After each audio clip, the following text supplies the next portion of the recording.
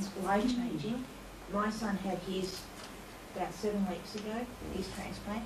His depression's kicked in. How long will that take? It's like, don't know how to talk to him whatsoever. I don't know what to do. Okay. Have the doctors and the clinical staff really picked up on that depression as well? No, because he won't open up and talk to anybody with it either. And if I start talking, be quiet, Mum, be quiet, Mum. So we're kind of stuck. Okay. It probably really is trying to get the clinical team to acknowledge that he's got depression, that you truly believe this is not your son, this is not how your son normally behaves, because it needs to be recognised there so that we can then try and manage and work out what's causing that depression. Yep. Yeah. I'll get on him. And it's probably trying to tell your son that it's not a bad thing. They sort of say, the statistics are there, probably saying about 50% of people that are diagnosed with cancer or hematological malignancy will actually go through a period of depression.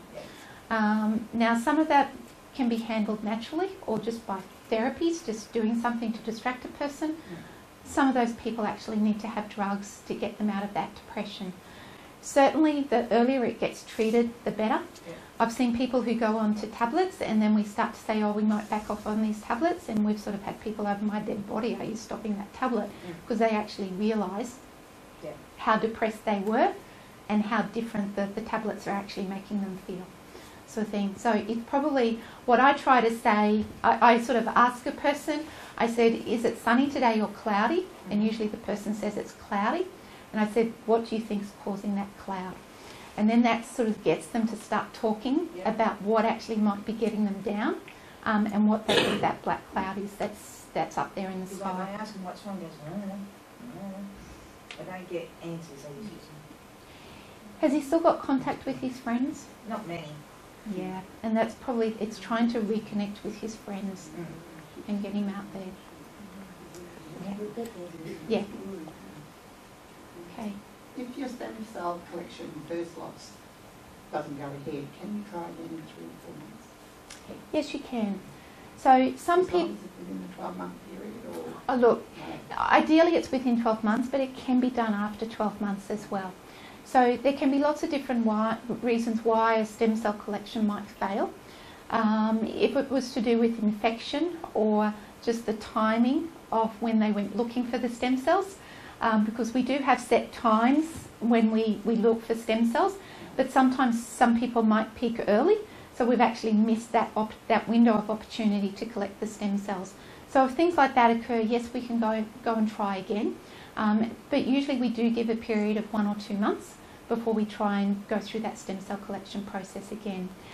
There is also some people, there's about 5 or 10% of the population through the standard way that we collect stem cells will not collect stem cells. So we do actually have another drug available now which works a little differently in trying to release those stem cells from the bone marrow to allow us to collect the stem cells. So there are other options up the sleeve if someone doesn't collect stem cells first time round.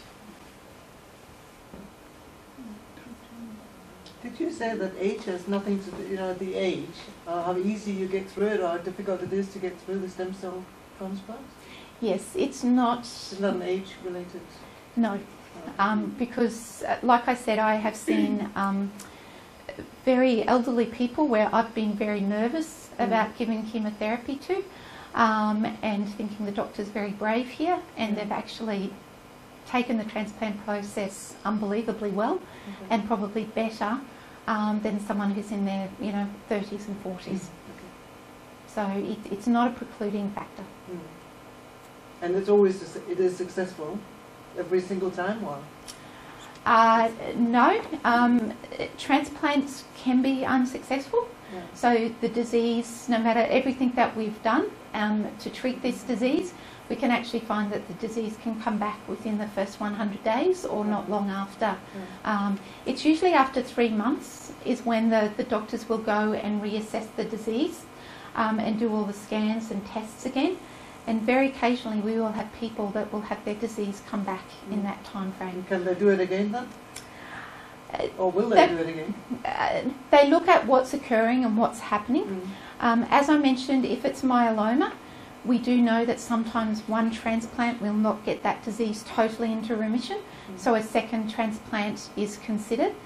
In lymphoma, it's usually a different issue, and we have to start looking at a donor transplant as opposed to an autologous transplant in that setting. Does everyone need to have a transplant? No. So some people, particularly with lymphoma, not all types of lymphoma will need to even have transplant as a consideration, sort of thing. So it's usually what are the features.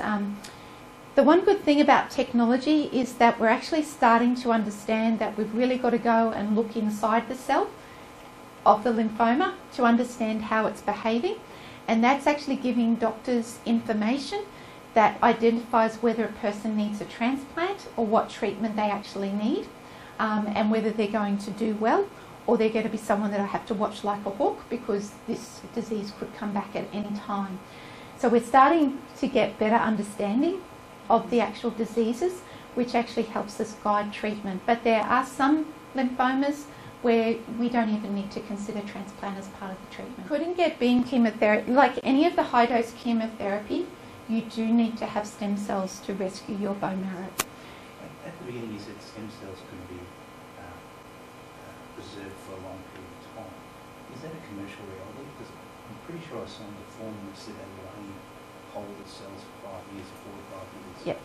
So some facilities are sort of changing what they're saying, but basically stem cells can be stored indefinitely, sort of thing. So it would be up to your doctor to sort of tell the transplant lab, keep storing this person's stem cells.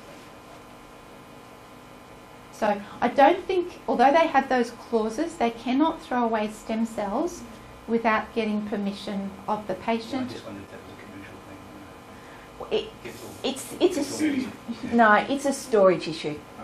So basically we know we just can't keep getting more tanks and more tanks and more tanks because no one's got that amount of space to store all of these stem cells. Lymphoma, if they're collected sort of halfway through their treatment and they haven't had a full course of treatment, they usually do test the cells to find out if the lymphoma's there. And if it is present, then they might hold on to the stem cells for a while and wait and try and get another collection where there's no lymphoma present, and then depending on that, they'll throw the cells away that are contaminated, or they may just not freeze the stem cells that are collected because they know it's contaminated, and they just say it's not worth storing these stem cells. So they would test it after that? Yes, yeah. So once they've collected them, they usually with lymphoma they do a testing to make sure that there aren't lymphoma cells there present.